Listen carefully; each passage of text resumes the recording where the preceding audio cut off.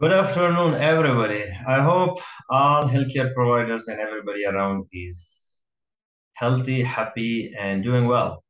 A short information regarding the depth. What can be a good depth? Due to my knowledge, due to my experience, what I will explain, I will say the best depth for any scanning when you do if it's any type of scanning, if it's echocardiography, vascular, small parts, abdomen, OBGYN, MSK, TCD, or any of the scanning part, you go for it. I will prefer what I do personally, where your target tissue is, just go 1 centimeter below that. Just for example, if we look at here, let me share a whiteboard. That's what I prefer because it has a lot of benefits, but one of the best benefit is it will bring your frame rate really high. And we all want our images to come with high frame rate. For example, if your sound is coming from this area, pretended this is a probe area, pretended. Now, if you have a target tissue somewhere in this area, and now pretend if this target tissue is somewhere at 5 centimeter or 50 millimeter. So if it's here, and we all know when the sound pulses are coming, so if they come and they hit this anatomy or interest of the area of interest, so it's a lot better if you could go 1 centimeter extra, just extra, go and make your depth to this point. That's like pretended. This is the bottom of your picture. Because why I'm saying this, I have seen most of the pictures, some of the doctors, I don't know why, but maybe they have a reason for that too.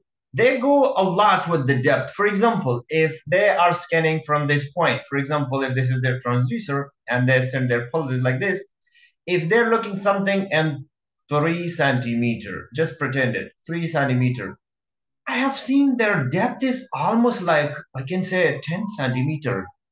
Why? Because you give too much work to your machine and the machine become very slow with that, and that is causing the temporal resolution, and temporal resolution is directly related to the frame rate. So if you decrease your temporal resolution, it means you're also doing a lot of work for the machine to give you the pictures. The machine has to send the pulse all the way to the 10 centimeter depth. Even you do not need. If you are not looking to the area, for example, after this area is not necessary to be in the picture. Then why your depth is too much?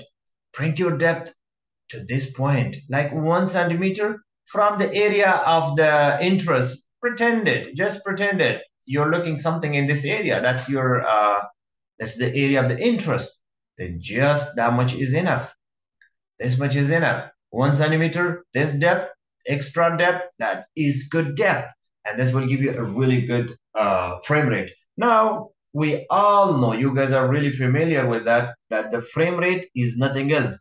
It's the numbers of pictures, the number of images per second.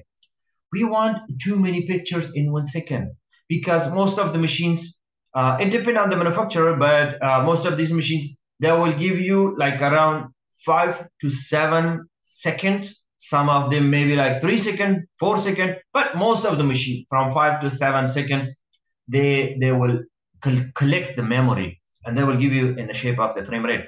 So if you have more pictures, like a lot of pictures. You increase the number of pictures per second. Now you have more chances to cineback. Once you freeze the picture, you cineback and you look for the best image quality because all images are not the same.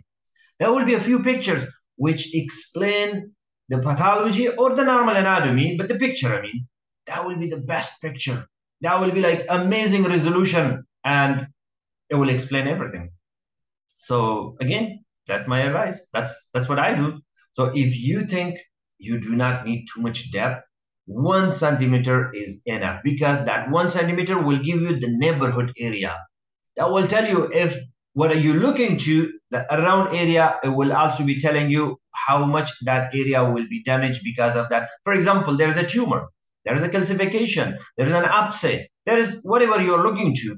1 centimeter depth, you're looking a little down to that. So that's the neighborhood you're looking.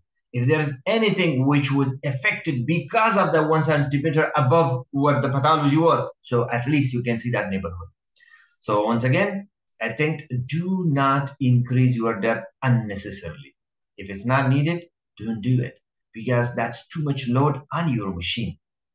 And let your machine to be happy to give you a very diagnostic picture.